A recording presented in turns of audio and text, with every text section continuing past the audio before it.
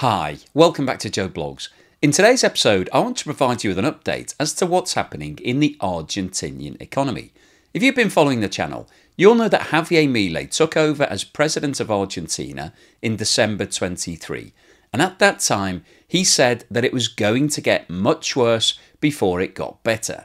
And he was absolutely right, because inflation in March has hit 288%. So that means that over the last 12 months, on average, the price of everything in Argentina has gone up almost 3 times. So if you were paying $1 for something this time last year, you'd now be paying around $3 for that same item. And obviously that represents a massive problem for the vast majority of people in Argentina, because their wages have not been increasing at anything like those rates. And Argentina now has the highest rate of inflation in the world by some way. It's actually more than double the next highest inflation, and that's for a war-torn country. So in today's video, we will go through the details as to exactly what is going on in Argentina. We'll have a look at that inflation data and see whether or not there are any signs of any hope here, because the government is actually saying that things have started to get better, but we're not really seeing that from the data. But we need to dig down into the details to see whether or not there's any improvement in the month-on-month in numbers. We'll then have a look at what's going on with food inflation, because obviously that is a huge issue for a lot of people in Argentina, because at the moment, many families are struggling to put food on the table. When prices are going up so rapidly, it's difficult to be able to afford enough food just to feed everybody. We'll then have a look at what's been going on with interest rates, because interestingly, the Bank of Argentina has reduced interest rates at a time when inflation is at record-breaking levels. So we'll talk about why they're reducing interest rates. We'll then go on to talk about what's happening with the Argentine peso, because when you have periods of high inflation, it tends to lead to a huge devaluation in your currency, and that's exactly what's happened in Argentina over the last 12 months or so. We'll then go on to talk about what's happening with the balance of trade, whether or not Argentina is exporting or importing more goods. And then finally today, I'll wrap up with my summary as to what I think is going on in Argentina right now, whether Javier Milei has managed to turn things in his favour, whether or not we're starting to see signs of improvement, and if there is potential for the economy to actually do this U-turn that Javier Milei is predicting. And then finally today, I'll wrap up with my summary as to what I think is going on in Argentina right now, and whether or not the policies that have been introduced by Javier Milei are starting to show signs that they will turn the corner. Will Argentina be able to rein in this ridiculously high level of inflation and bring things back under control? Or is the economy simply a runaway train that has no chance of putting the brakes on? But before we get started on all of that, I'd like to say thank you so much to everyone that's supporting the channel. If you've taken the time and effort to buy me a coffee or send me a YouTube super thanks, thank you for that. I really appreciate it. And if you've signed up as a long-term supporter of the channel, either through Patreon or YouTube membership or Buy Me a Coffee membership, I really appreciate that long-term support. It keeps me motivated and keeps me making more videos like this, so thank you so much.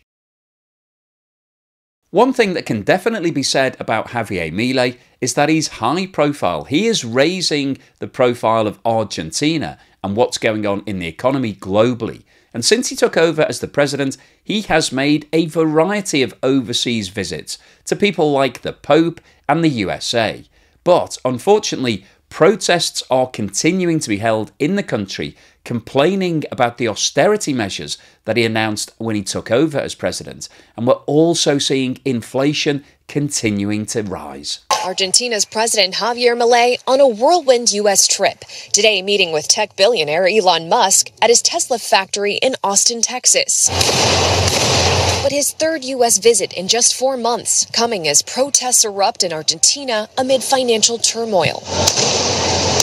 Police clashing with anti-government protesters earlier this week, firing a water cannon to disperse the crowd. Demonstrators say recent measures taken by President Javier Milei to reduce government spending and curb rampant inflation have instead forced families to go hungry. Mal. Los chicos no tienen para comer, amigo. Hundreds of university students took to the streets of Buenos Aires to protest budget cuts in education by Milei's administration. Students say they have faced steep price hikes in transportation, rent, and school utilities as their university's budgets get depleted without government assistance. It's just the latest in protests and strikes that have gripped the South American country. Argentina's economy has been battered with high inflation rates for months before Milei took office. He ran and won on a promise to rein in inflation, but warned his supporters of a shock adjustment that would make the economy worse before it got better. Si bien vamos a tener que soportar un periodo de dureza, vamos a salir adelante. Now, Argentina's Minister of the Economy says, quote, inflation is slowing down sharply, but residents aren't so sure. No hay baja de inflación. Es pura versa. Back in the U.S., Milei is seen sitting down with financial leaders, like President of the Inter-American Development Bank, just days after the banking giant HSBC announced they were selling their Argentina business at a $1 billion loss, attributing the move in part because it had, quote, limited connectivity to the rest of our international network. For now, residents trying to carry on with their normal lives as their country grapples with economic woes. This chart shows the movement in the official rate of inflation in Argentina over the last 12 months. And what this shows is that this time last year, inflation was running at 104%, which is obviously extremely high. When inflation in a country rises above 100%, you have got serious problems because prices are more than doubling year on year. And obviously, that means that either wages have to more than double to keep up with inflation, or people just have less money to be able to buy everything. So this time last year, inflation was obviously a major problem in Argentina.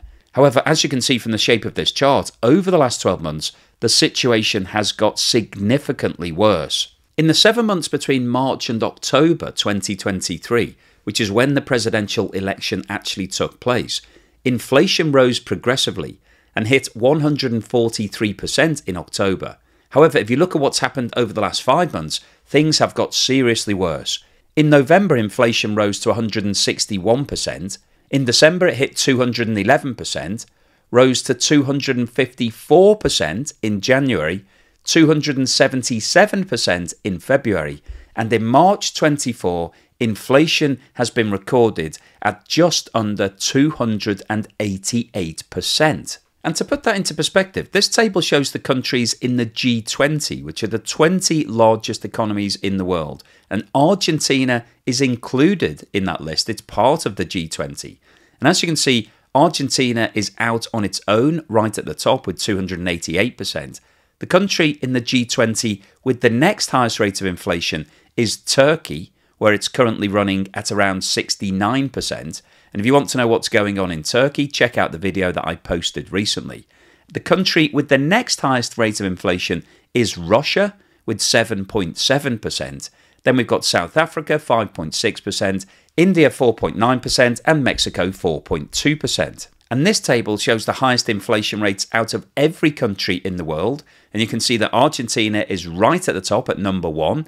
The country with the next highest rate of inflation is Syria, which is a country that is in the middle of a war at the moment, and its inflation rate is 140%, which is actually less than half the rate of inflation in Argentina. Lebanon is the country with the third highest rate at 123% and is the only other country that has a rate above 100%. And the Lebanese economy and government have never recovered from the civil war that took place in the country around 20 years ago. Turkey is at number 4 and Venezuela is at number 5 with an inflation rate of 69%. And obviously Venezuela has been hit with severe sanctions as a result of the election issues surrounding the current president Maduro. And if you look at the name of the other countries on this list, Sudan, Zimbabwe, Sierra Leone, Congo, Palestine, Iran, Egypt, Nigeria, Malawi and Cuba, a lot of these economies have collapsed or have been in the middle of a war or a combination of both.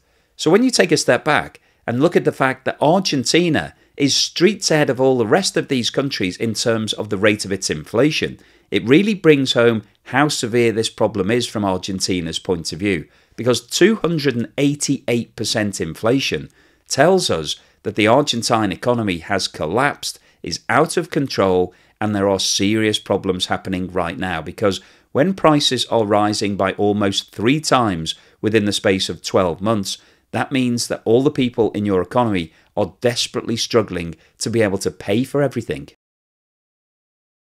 This chart shows the movement in the price of food over the last 12 months in Argentina, and this is a metric that we always like to look at on the channel because it gives us an indication as to how difficult it is for families to be able to keep putting food on the table. And what you can see here is that the shape of this chart is virtually identical to what we just looked at for general inflation. However, the levels of inflation are actually higher. This time last year, food inflation was running at 115%, which is obviously extremely high. And even at that stage, people would have been struggling to be able to afford enough food. However, over the last 12 months, there has been a severe rise in food inflation. And you can see that in November, it hit 184%. In December, it rose above 250%. In January, it hit 296%. In February, it was at 304%, and in March 24, food prices have risen year on year by more than 308%. So that means that the price of a basket of food is today more than 3 times higher than it was this time last year. And to put the impact of that on the household budget into perspective, this chart shows the movement in Argentinian wage growth over the last 12 months. And the scale on the right-hand side of this chart goes from 0% at the bottom to 20% growth at the top. In March 2023, wages had grown year on year by 7.9%, and you can see that over the last 12 months, there have been patchy movements in terms of the increase in wages. And the most recent figures, which have been published for January 2024, we don't have any data for February and March as yet, show that year on year, wages increased by around 20%, which you may think, well, 20% increase in wages, that's actually pretty good. That's better than I'm being paid. I'm only getting a wage increase of 2 or 3%. However, when you put that into the context of food inflation increasing by 308%, what it means is that your wages have gone up by a very small amount, but food prices have increased astronomically. So therefore, unless you've got a huge amount of savings, each month you've got less money to be able to buy food because the prices have gone up ridiculously quickly and your wages haven't. And what that means for a lot of families in Argentina right now is that they simply can't afford to buy enough food. Every time they go to the store, prices have gone up again, and therefore they're having to buy less, and they're struggling to be able to feed their families. And that's why the crisis in Argentina is so important, because this is a country of around 46 million people, and a lot of them are now living below the breadline. If you follow the channel, you'll know that the traditional way of dealing with high levels of inflation is to increase interest rates, because by increasing interest rates, what that does is firstly increase the cost of borrowing. So if you're a company or an individual thinking about taking a loan out and interest rates keep going up, it means that it becomes more expensive each month to be paying the interest on those loans. It makes individuals think twice about taking out a loan to go on holiday or extend their property or buy a car. Maybe they'll defer it for 6 months. So that reduces demand. And from a company point of view, you may decide that you don't need to take on that debt to expand your premises or to buy a new set of premises or something like that. So generally speaking, increasing interest rates should cool demand because people have less access to additional capital because they're not borrowing any money. And as we've talked about many times before, if we have a reduction in demand and supply stays the same, then prices should go down. That's the classical theory. However, what's happening in Argentina doesn't really follow that methodology. This chart shows the movement in the official rate of interest in Argentina over the last 3 years. And what we can see here are 3 distinct trends. In the period between April 21 and February 22, interest rates were held entirely flat at 32%. And that was despite the fact that during that period, inflation increased from 46% to 52%, and these are very high rates of inflation. When we had the inflation crisis in the West following Russia's invasion of Ukraine, we were talking about inflation rates of 7, 8, 9, 10% being a problem for major economies. If we now look at what happened between February 2022 and October 2023, the Bank of Argentina introduced 15 consecutive interest rate rises, and interest rates rose from 32% to 126%. And I think what's interesting is that during that period, inflation actually increased from 52% to 143%. So despite the fact that the official rate of interest was more than doubled, inflation increased by almost 3 times. If we now look at what's happened to the interest rate since Javier Milei took over as president in December, you can see that it's been reduced on 3 separate occasions. It was brought down from 126% to 100% in December. We then saw a further reduction in March to 80%, and in April, the official rate of interest has been reduced further to 70%. So over the last 4 months, the official rate of interest has been reduced by 56% from 126% to the current level of 70%. And if we look at what's happened to inflation over that same period, it's increased from 143% to the current level of 288%. So what is going on with interest rates? Why is Javier Milei happy to see interest rates being reduced at a time when inflation is continuing to increase? Well, the reason is that there is a major disconnect in Argentina right now between interest rates and inflation as a result of the fact that a lot of the population have abandoned the Argentine peso and are now much happier using the US dollar. This chart shows the movement in the official exchange rate between the US dollar and the Argentine peso over the last 5 years. And as you can see, this chart looks very unusual. Firstly, it's very smooth in terms of the transition of the prices. And secondly, over the last 12 months, there has been a severe reduction in the value of the peso. This time 5 years ago, $1 US was trading officially for 45 Argentine pesos. Today, it's trading for more than 866 pesos, which means that over the last 5 years, the official value of the peso has fallen more than 19 times. And if we now zoom in and have a look at what's been happening over the last 12 months, you can see that this time last year, the official exchange rate was $1 US to 213 pesos, which means that officially the peso has devalued more than 4 times over the last 12 months.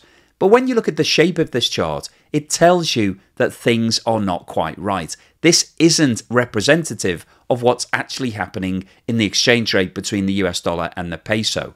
Until the start of Javier Milei's presidency, Argentina was operating a managed exchange rate. So basically, the government was setting official rates at which they wanted the peso to trade against the dollar. But those official rates didn't actually reflect what was going on in reality, because on the streets of Argentina, the peso was changing hands on the black market for significantly worse rates. So the official rate was actually redundant. Nobody was actually using the official rate. Everybody was looking at what's called the blue dollar rate, which is the black market rate. And if we look at what happened in December 23, after Javier Milei took over, he decided that the rate had to be reset. And overnight on the 13th of December, the official exchange rate increased to more than 800 pesos for $1. And as you can see, since that time, there has been a continued devaluation of the peso, and the official exchange rate is currently $1 to 866 pesos. However, this chart shows the blue dollar rate, or the black market rate, between the dollar and the peso. And as you can see, currently, $1 US is trading for around 1,000 pesos on the black market. So the official rate is still lagging behind the black market. And what this tells us is that there's continued pressure on the peso and the value is continuing to fall. So up until this stage in the video, it looks like complete bad news from Argentina's point of view. There are no glimmers of hope. However, one thing that is encouraging is that when the value of your currency falls in the international markets, it does make your exports less expensive because it's cheaper for people to buy them if they're paying for them in your local currency, in this situation, Argentine pesos. And we have actually seen a glimmer of hope in terms of Argentina's balance of trade. This chart shows the movement in Argentina's balance of trade, which is basically the difference between the value of all of your exports, so all of the money that you're being paid for things that you're selling, and the cost of all of your imports, so basically what you're paying out for everything that you're buying. And the scale on the right hand side here is shown in billions of US dollars and goes from 1.5 billion positive at the top to 2.1 billion negative at the bottom.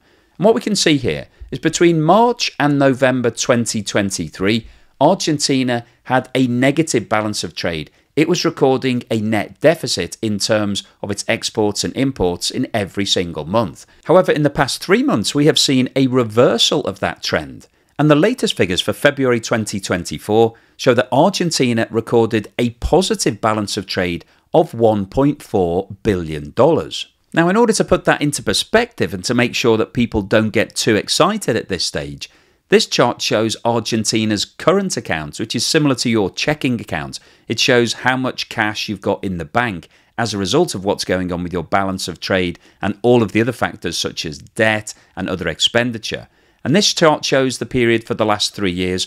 And what you can see is that over the last 4 quarters, so basically since the start of 2023, the current account has been in a deficit situation. So Argentina is borrowing money on a net basis. And the latest figures that we have for the 4th quarter of 2023 show that the current account had a negative position of $3.4 billion. So what's the summary and conclusion today? Well, I wanted to post this video because I think what's happening in Argentina right now is really fascinating. Over the last 15 to 20 years, Argentina has had a series of mismanagements. It's been mismanaging its economy, building up more and more debt and letting inflation get out of control. And the situation is now critical. The country has the highest rate of inflation in the world at 288%. That is officially off the scale. Argentina is on the verge of collapse. If it doesn't do something to solve this problem, it's going to continue rising, and we'll get a situation where people will abandon the Argentine peso entirely and it will all be dollarized. Everything will be dealing in US dollars. But Javier Milei has come in with a last gasp effort to try to save the day.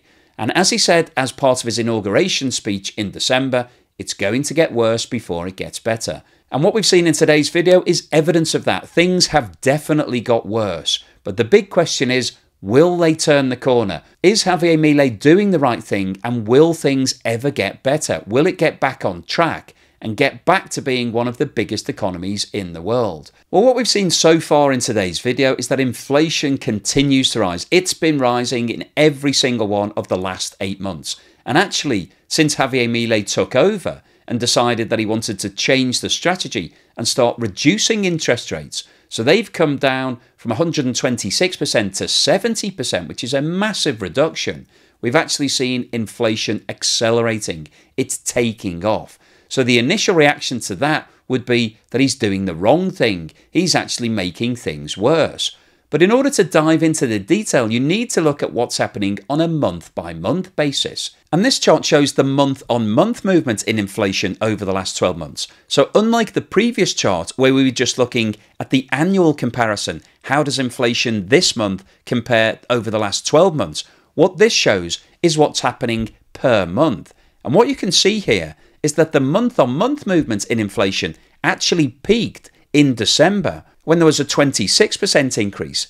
And in January, February and March, we've actually seen the month-on-month movement in prices reducing. It came down to 21% in January, 13% in February and 11% in March. So what this shows us is that over the last 3 months, the signs are encouraging. However, the figures in March still showed an 11% increase in 1 month. And if you're annualizing that, that's obviously significantly more than 100%. Now, it's not 288%, which is where the annual inflation is right now. So that's obviously an encouraging sign, but it's a long way from being out of the woods. But what we're seeing here is potentially green shoots of recovery. We're starting to see the policies that Javier Milei has put into place having some sort of positive impact. Now, obviously, it's going to take a long time to turn this train around. It is out of control at the moment.